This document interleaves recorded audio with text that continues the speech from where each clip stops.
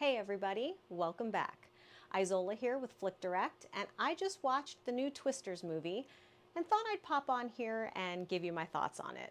So buckle up, sit back, relax, and let's get this started.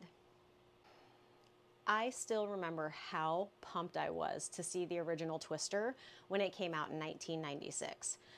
I was always fascinated with tornadoes and just scared of how much damage it could do, especially in Tornado Alley.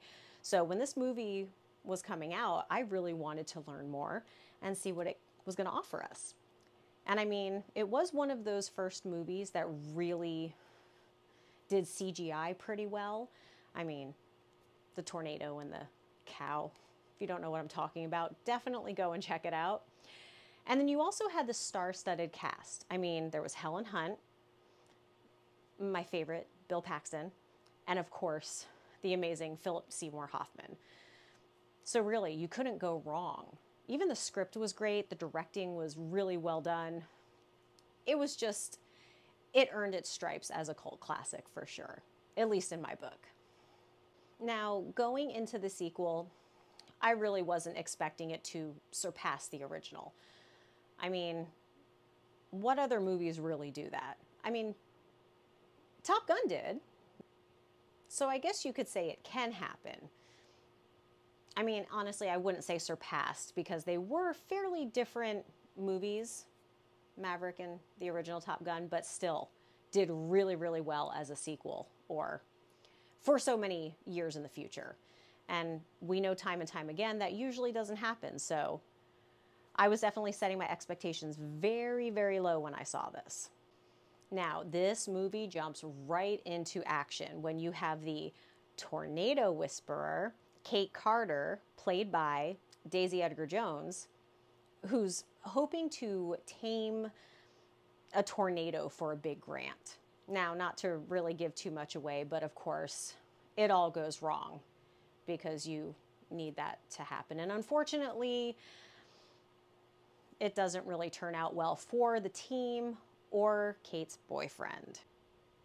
I think you can use your imagination to figure out what happens until you actually see the movie if you haven't already. Now, after this unfortunate situation with the tornado and the loss of her friends, we cut to 5 years later. Kate is working in New York City at the National Weather Center, and she gets a visit from the lone survivor, one of her friends, who was Javi. He shows up with this new tornado tracking system and somehow is able to talk her back into getting out in the field. I don't know, me personally, I don't think I could do that after so much.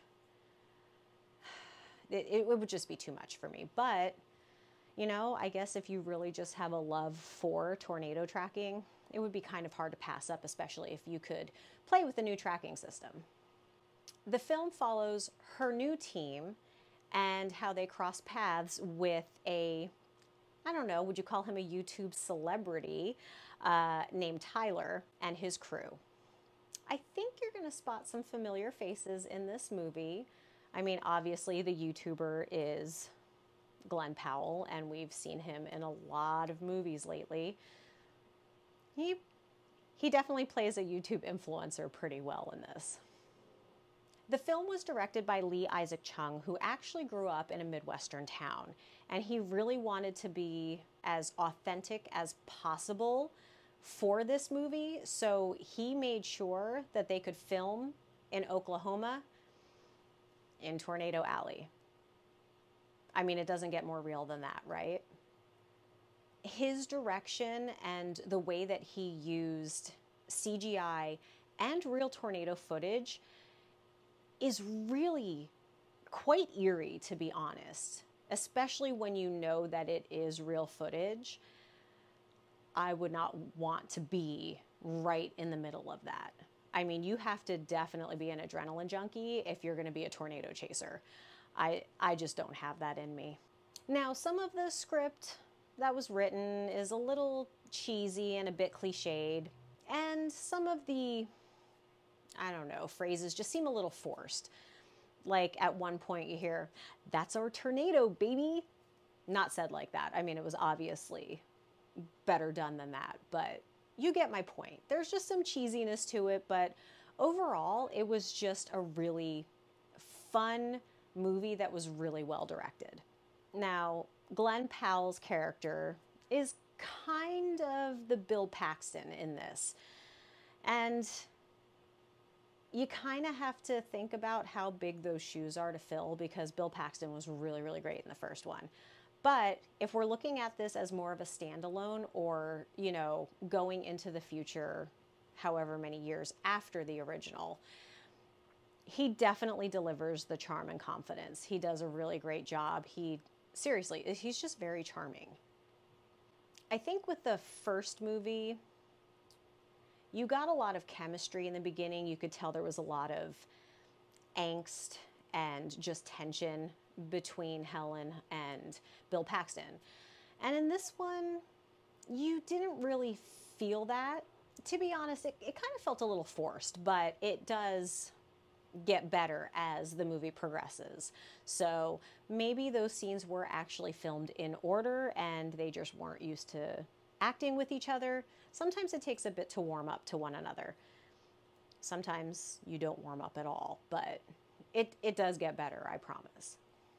Now, the plot is obviously kind of familiar if you pit it against other movies. You're getting two competing forces, so that would be the storm chasers, and then you have other issues that come to play within people who are together. So Javi and Kate have an issue, and then of course you have Tyler and Kate. And so it's just, there's a lot of back and forth and things that you're going to have to guess on, but they do kind of follow a similar pattern as other movies, but still a lot of fun. But at the end of the day, let's face it, the highlight of this movie is the tornado or tornadoes. That's what we're really here to see, right? What the script might be lacking, the CGI and the real tornado, film just really kind of brings it back in and gets you excited to watch the movie. Now, I still don't think it was as impactful as the first one, and maybe that's just because I'm older and I knew what was coming, because again, I really did enjoy the original. So it didn't really blow me away too much. I mean, I think one of my favorite things was the moment the chicken landed on the car, and, it wasn't a cow, but it was still an animal. And don't worry, no animals were hurt in this movie, or at least none that they've told us, but, they've got strict rules now. No animals harmed. If you are a huge fan of disaster films, I highly recommend this movie.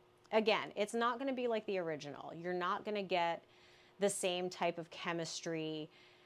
It's not going to really be as new seeing the tornadoes again, because if you've seen the original, you're already expecting certain things.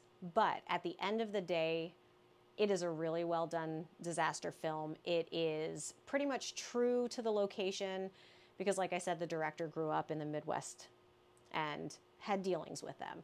So I really think that it's impressive that he tried to make it as authentic as possible. Now, critics on Rotten Tomatoes have given it, I think, 75%. It might be rising, who knows? Last I checked, it was at that. And 91% from audiences. So obviously, this is really doing well. Twisters grossed over $310 million worldwide as we are speaking, and that makes it, I believe, the 5th highest grossing movie in 2024 so far. If you are looking for something exciting and fun to watch after Deadpool and Wolverine, trust me, nothing can compare to that. So don't think that this is going to surpass that. I don't think anything's going to surpass that for a very long time. But if you do want a fun disaster movie with lots of destruction and, a little bit of humor and a little bit of romance put in there, I would definitely recommend watching this. And you can rent it or buy it now on Prime, iTunes, or any of the other digital platforms. Warner Brothers hasn't released a digital release date in the UK yet, but I'm sure it's right around the corner. So for all those people out in the lovely UK, you're just gonna have to wait a little longer, unless if you have a good VPN, but you didn't hear that from me. Overall, Twisters pays homage to the original while also allowing itself to stand alone and be its own film. It's fun, it's exciting, the CGI is great, and like I said, the real tornado footage is really, really eerie and impressive. I would say overall, I give this movie a 3.5 out of 5, just because there are a few things that I would really like to change in the plot and maybe a little bit of the chemistry, but overall, it's definitely a fun movie. Now be sure to check back with us, because you know when I get the 4K UHD, I'm going to give you more detail on audio and visuals. You know it's going to be stunning. I mean, the visuals are already great. Just adding, you know, that additional to it is just, chef's kiss. But you'll have to wait for that because there is no release date yet. But once I find that out, I will definitely let you guys know. And with that, this concludes my review of Twisters.